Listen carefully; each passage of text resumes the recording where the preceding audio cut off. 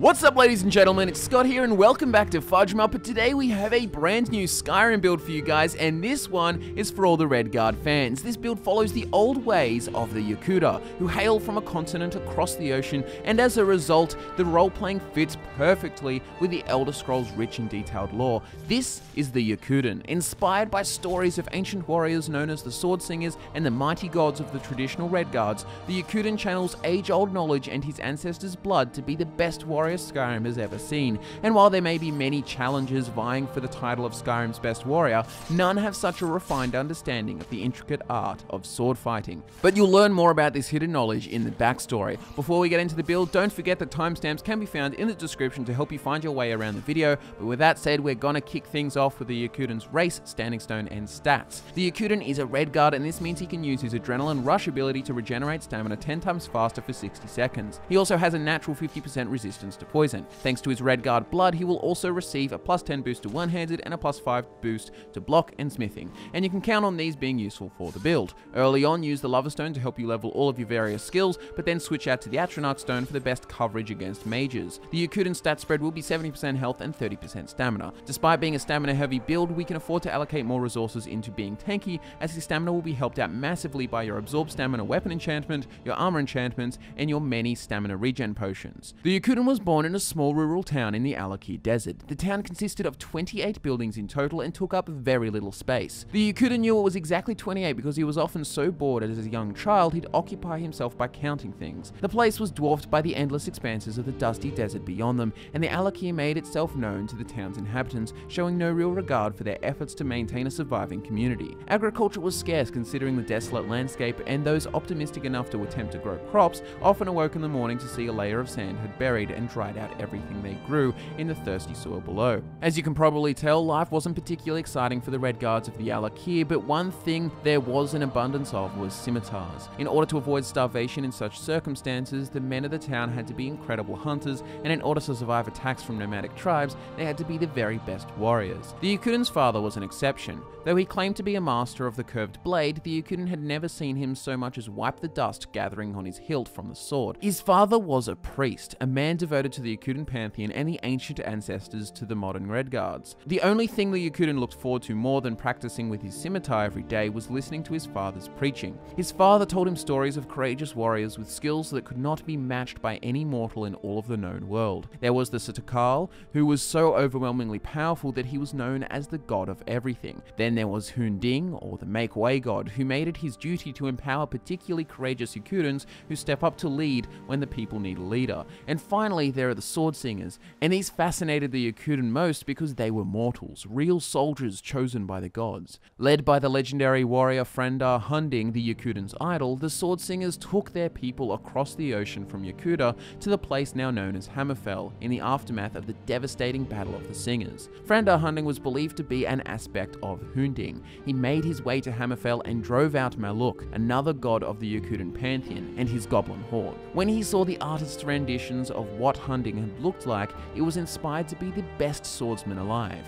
Maybe after that, he too could channel the Make-Way god. He was, after all, Redguard, with the ancient Yokudan blood coursing through his veins. Frendar had documented his wealth of knowledge during his life, putting all of his learned skills in a book called the Book of Circles. And as a house devoted to the old ways, the Yokudan's home had a special alcove carved above the hearth, just big enough to fit a copy of the book. It was a heavy tome, full of valuable information, and every night when he had washed off the day's dust after a long session with a scimitar, he would read another chapter. The book contained precisely 38 different ways to grip a sword, 750 offensive and 1800 defensive positions, and nearly 9,000 moves essential to sword mastery. The Yokudan wondered whether his brain could hope to contain such knowledge, but he knew that every trick added to his arsenal would give him an edge on his opponents. He would sit against the sandstone wall reading the book every night until his back ached and his father called him for dinner. And there, while he ate, he would visualize the techniques he'd learned ready to practice the following day. By the time he reached adulthood, the Yokudan looked like a true warrior of the Alakir. His father told him he was ready to leave the small town and venture into the world to seek enlightenment. Their gods respected leaders and travelers, strong warriors with the ability to lead people should the time ever come when their race faces extinction. Like Frandar hunting, only without hordes of trusting followers, the Yokudan packed his belongings and made his way east. His journey eventually brought him to Cyrodiil, a place he knew to be full of aspiring heroes with a questionable grasp on knowledge required to properly wield a sword. He often drew the eyes of knights and mercenaries who looked at him and his curved blade like he was some kind of savage. None ever dared to confront him face to face though. While exploring and searching for opportunities of heroism, the Yokudan encountered a weeping woman outside a large cave mouth. Her young son and daughter had disappeared on their day's hike, and she had found a torn piece of her son's Colovian fur hat at the entrance of the cave. The Yokudan made his way into the cave, following a dark passageway guided by the sound of trickling water in the distance. When the muffled sound of the stream got louder, the narrow passageway opened into a large antechamber. It was filled with goblins. He watched from the darkness of the entryway as they hobbled about, bickering and cackling in their dialects. Above and about 30 paces away, tied to a post at the top of the incline, sat two children. The stream of water zigzagged down the incline and ended up in a large pool where one of the goblins was engaged in a staring contest with his own reflection. The Yokudan whispered a curse at Maluk and prayed quietly for Hunding's blessing, and then he drew his scimitar from its scabbard. The goblins all turned to him at once and began frantically hobbling at him with their makeshift weapons in hand. While their arms were poorly crafted, the Yokudan didn't doubt that these filthy creatures were crawling with disease and infection. He had no intention of allowing them to draw blood. He carved through the attacking goblins with graceful ease. He called upon a variety of Frandar's countless techniques, totally overwhelming the goblins' abilities to protect his attacks. He brought the last one of them down with Hunding's 405th strike, the serpent's right fang as it pierces the eye, and it fell, clutching its eye in agony as it died. When the commotion faded to quiet, the Yokudan made his way up the incline and freed the children. He offered them water from the stream and then he led them back through the passageway.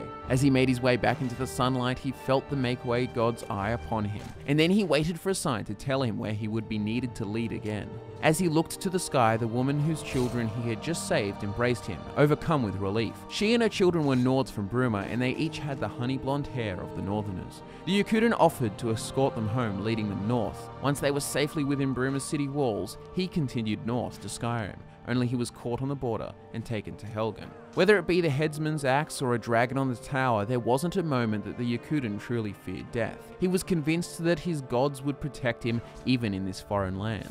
After all, for gods with an affinity for exploration and leadership, why would they limit their power to exclusively within their domain of Hammerfell?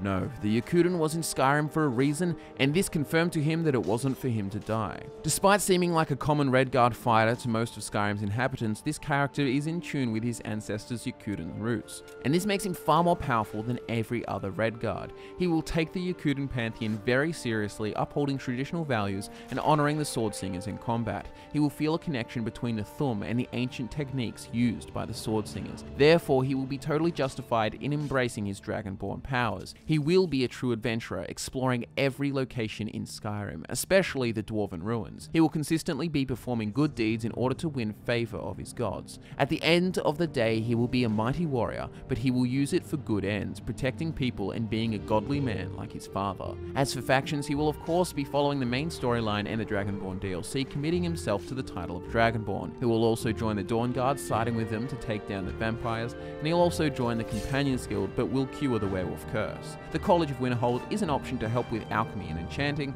plus mages often know the best places to go adventuring to find rare items and artifacts. With the Yokudan's backstory, roleplaying, and faction sorted, let's now take a look at his skills, spells, perks, and overall playstyle. The main skills for this build will be one-handed block, heavy armor, smithing, enchanting, and alchemy. He won't be using any spells, but the Ancient Knowledge active effect will be worth acquiring for help with dwarven smithing. Shouts aren't essential to the build's playstyle, but we've justified why he'd be open to using the Thums, so feel free to add some if there are any in particular that you like. But with that said, let's get into the essential perks from each skill tree. First up, we have one-handed, and this is the Yokudan's bread and butter. Almost all of this guy's brain capacity is filled with sword fighting techniques, and that puts him a cut above the rest of the warriors in Skyrim, who fight recklessly and flee at the sight of a true master of the blade. From the one-handed skill tree, go for the middle branch up to Savage Strike. Nothing overly fancy here. With these three perks, you'll do a ton of damage with your smithed up and enchanted scimitar. Savage Strike is always a fun pick, not just for for the 25% damage bonus to standing power attacks, but also for the opportunity to decapitate your foes. Next comes Block, and while this is often a skill neglected by the fast-swinging, agile Redguard fighters, it's not neglected by the Yokudan. The Yokudan is an adventurer, and his travels took him to the ancient dwarven ruins, and there he found tools to add to his arsenal, making him entirely unique and unpredictable. One of these tools was a dwarven shield. From the Block skill tree, take everything. With the skill tree optimized, you'll be able to perform powerful bashes, staggering and even disarming your enemies, and then you'll be able to quickly duck behind your shield to charge into them and send them flying. Lastly, quick reflexes will slow down time when blocking against heavy attacks. As a Yokudan backed by all of Frandar Hunding's ancient knowledge, he will have no trouble predicting and dodging just about every strike that comes his way. Next up, we have heavy armor, and because the Yokudan will be neglecting the light armor usually associated with the desert warriors, it is essential that he is strong enough to move as fast as those less encumbered than him. From the heavy armor skill tree, grab the full left branch. Conditioning will be a big one here as well. It not only removes all weight from your heavy armor, but it prevents the armor from slowing your movement speed down when worn. The Yokudan may dedicate one of his hands to defending with a shield, but with the next two skills it won't matter because the damage of his one scimitar will be ridiculous. These skills will also make him an absolute tank in his dwarven armor.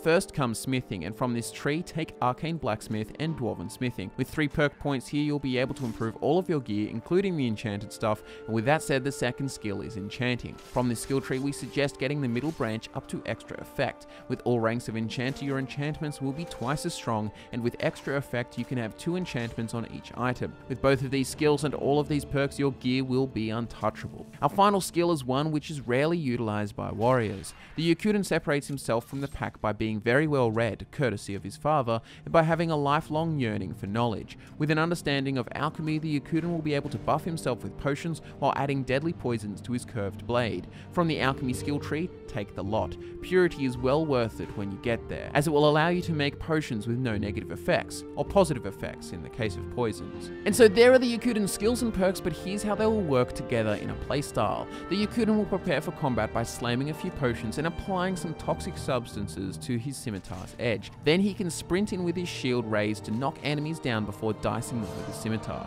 It's a simple playstyle that will be hugely benefited by how well you prepare before the fight. Also, you can bash enemies who come too close and predict their strikes with your quick reflexes, heavily reducing incoming damage. As for gear, the Yokudan will wear a fully smithed up set of dwarven armor, including the shield. The only part of this set to ditch is the helmet. In its place, wear the Alaki hood, which can be bought from Radiant Raiment in Solitude. Also chuck on a ring and a necklace for the added enchantment slots. Enchant all of this with as much Fortify one-handed as possible, and then look to magic resistances and plenty of frost resistance due to the amount of ice-type enemies who could potentially drain your stamina or slow you down. His weapon will be a fully smithed up scimitar enchanted with absorbed stamina and fiery soul trap. Use the black star from Azura's Daedric quest to help you keep it charged at all times. The last thing you'll need is plenty of homebrewed potions and poisons. Stamina regen and Fortify one-handed are good potions to pick. One bit of advice when you get around to smithing is to first wear a full set of random armor and random jewelry enchanted with Fortify smithing, then do the same but with Fortify alchemy. Then you can brew a potent smithing potion, wear your enchanted smithing gear, and then you can make the best endgame gear possible. Subscribe to FudgeMuppet and give the video a like if you enjoyed it, guys. Don't forget that links to our social media accounts and timestamps for video navigation can be found just below in the description. As always, thanks so much for watching. I've been Scott and I look forward to nerding out with you again next time.